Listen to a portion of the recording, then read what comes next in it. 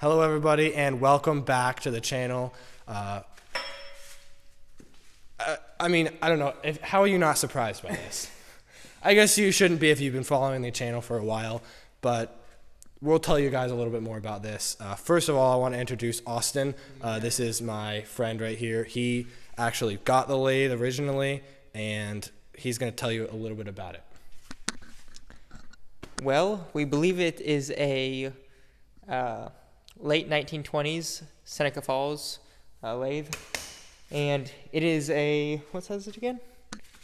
It says 11 by 5. 11 by 5. So 11-inch swing by 5-foot long bed, and it's in rough shape.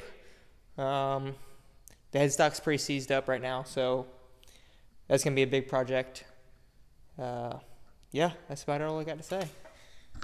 So obviously right now you can see we have some parts scattered around here. Some of them are out of camera, but some of them you can see. So we have the headstock, obviously. We have the carriage down there. And then we have the aftermarket motor setup over there because it used to be belt driven.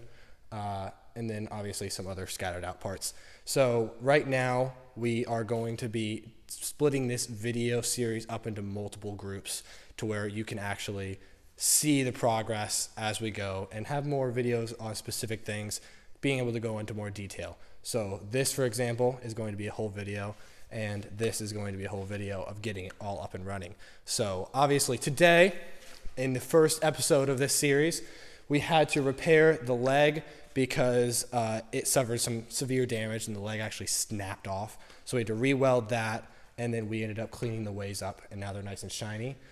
So that's what you guys will see, as well as seeing how we got it from his house to my house.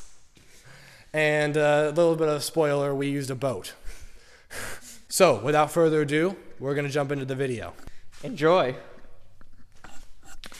Well, hello guys. This is future us, and we're here to tell you we ran into some pretty difficulties. pretty sad stuff here.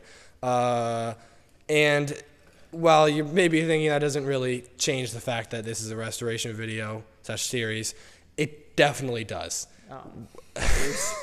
There's some major issues going on in this lathe. As you'll see in future videos, we had some major headstock issues. There's no bearings in this headstock. It's just cast iron on the shaft. And the previous owner looks like he didn't oil it whatsoever. So I don't think he knew what oil was. It's either we send it off to a machine shop or we just clean it up and make it usable again. It's not going to be full restoration, but it'll be usable. So what exactly that means, the paper towel roll is unrolling. What exactly that means for the series is we are not going to do a full and complete perfect restoration. We're going to make it usable, though. We are going to make it 100% usable. We're also not going to trash it because we respect the machine. Of course. But we're going to go crazy with it, and we're going to do whatever we want to it because at this point, it's not what it really should be for the amount of work that we should put into it. So you can either stop watching the series or you can keep watching because I think it's going to get pretty crazy. It's going to get fun. So, like I said, boat. Yes, we did pile all of the cast iron and lathe parts into a boat and drive them down the river to my house. It was pretty sketchy. The boat was sinking the entire time, but we ended up making it there. And then here we are loading it onto my brother's car, and we carried it down to the building. And then here I am grinding the initial V-groove into the parts so we can fill them with weld better, and the weld would be stronger.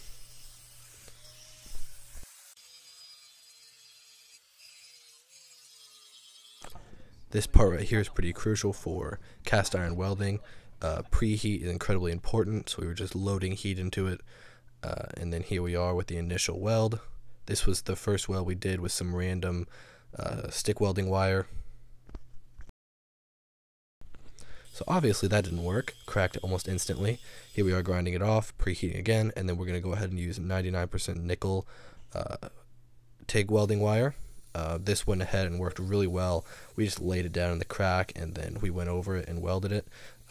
The person who did all the welding is my brother. I'll link his Instagram down in the description. I'm not really sticking it. That's why I don't understand. This thing took loads of wire. Definitely not very easy to weld either. I don't know if nickel's touchy to weld in general, but it was not a very easy thing to weld at all. He did his best. It came out looking pretty good. You know, none of us are professionals here, so that's the final product. I think it looks pretty good for what it is and for never having welded cast iron before.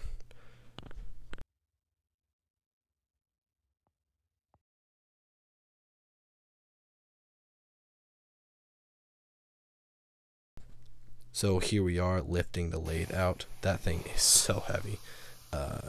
And here we are power washing. This just was a very necessary step. Otherwise we would have been scraping and scrubbing by hand for a very long time. Someone eventually at some point used this as a wood lathe, so there was wood in there as well as tons of grease, just from the years of its use. Just slowly but surely taking some of the other parts off that we forgot, and it kind of turned out really well at the end.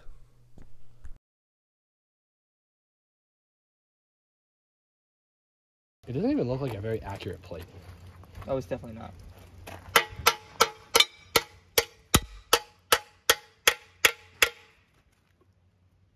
How's that still on? How is it on there so tight? Wait, hold on. Something's wrong.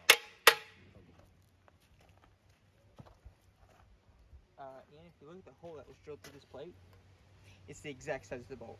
Oh dear God, wait. Oh my gosh, yeah, look at that. Yeah. That's impressive. How'd they get in there? I don't know. One of life's many great mysteries. I think they used a hammer. And by a hammer, I mean a wrench. Sledge? They probably did. Go on, I want to do this one. No, I want to hit the lathe. Can I hit the lathe? No, you cannot hit the lathe. Oh gosh. That's why it was so tight. Yeah, imagine. Snap One the for entire good bed luck. off. One for good luck.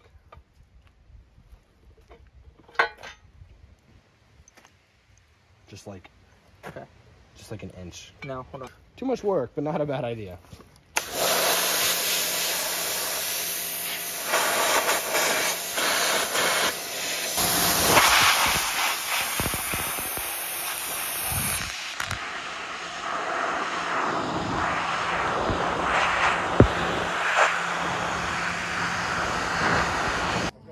Someone painted Seneca Falls in gold lettering. Really? Yes. Are you guys gonna go now or not? Yeah.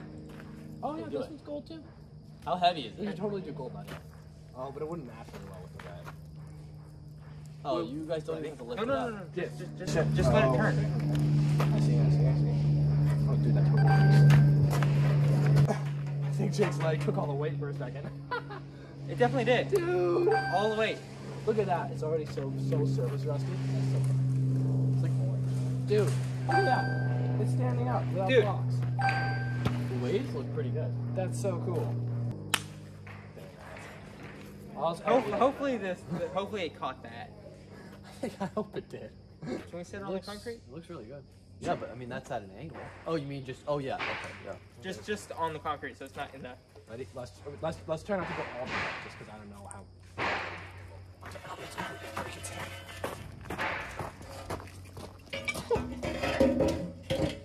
Well, thanks for watching. This is the end of the first part where we tore down this lathe. We cleaned up the bed, the ways, and we welded the leg. Stay tuned for part 2. Stay tuned for part 2.